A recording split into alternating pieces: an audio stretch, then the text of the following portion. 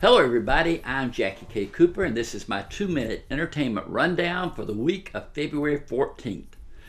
First movie is How to Be Single. This is a story about the New York nightlife from the female perspective.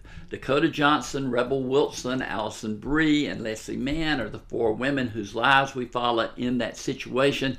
It's all about, is it better to be single or to find your true love? We've seen this plot a million times before.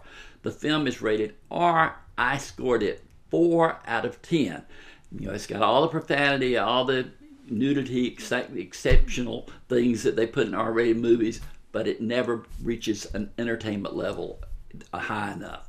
The next movie is Zoolander 2. And this is the sequel to a movie several years ago that starred Ben Stiller and Owen Wilson as two male models. The problem is we've forgotten that original movie, and this is supposed to take up and bring those characters back into our lives.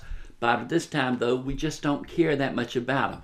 There are cameos galore, but not a basic plot that's worth anything.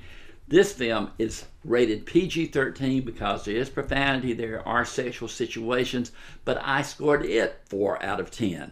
The big movie of the week and the one that made all the money is Deadpool, starring Ryan Reynolds as a superhero who has a trashy mouth.